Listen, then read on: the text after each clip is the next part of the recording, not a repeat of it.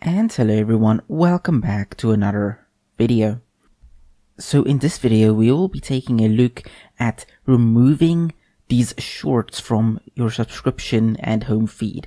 The issue with shorts is, just look at this. Now on my laptop this is worse. The other day I saw 8 videos, so there's a total of 8 videos here, and that's what it shows on my laptop screen, which is a little bit smaller than this. Of those 8 videos that I could see, 6 of them were shorts. Now, that to me was just crazy because I don't watch these. I don't watch shorts.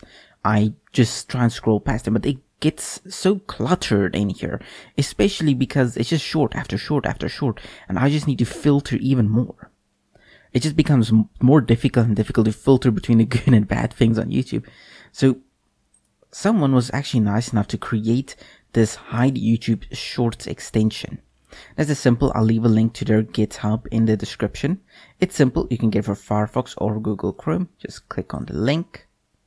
Once you click on the link, you can just say add to Chrome or Firefox, and you add to Chrome or Firefox, whichever you use. And now immediately, once I go back here and I refresh,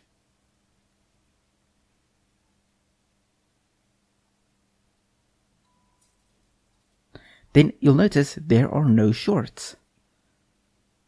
It is just content, just normal videos. You'll notice the same thing for the homepage. If we go to the homepage, you'll notice there are no shorts. Even when you scroll down, that whole shorts tab, it's gone. And I don't know, if we go to the shorts, what will actually happen? Will there actually be shorts? Like I said, there is actually shorts if you want to see it. In the shorts tab, you will be able to see them.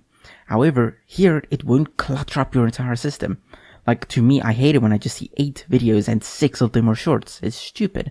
And of course you can modify it by just clicking on, I don't know which one of these icons would be YouTube Shorts. I believe it's this one.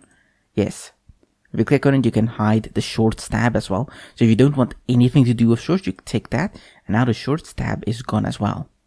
So that's just nice. Definitely, I'll leave a link to this in the description. Get it if you want it, and it will really be worth it. Thank you for watching. I hope you all enjoyed this video and can now live a short-free life. And I'll see you all again in the next YouTube tutorial.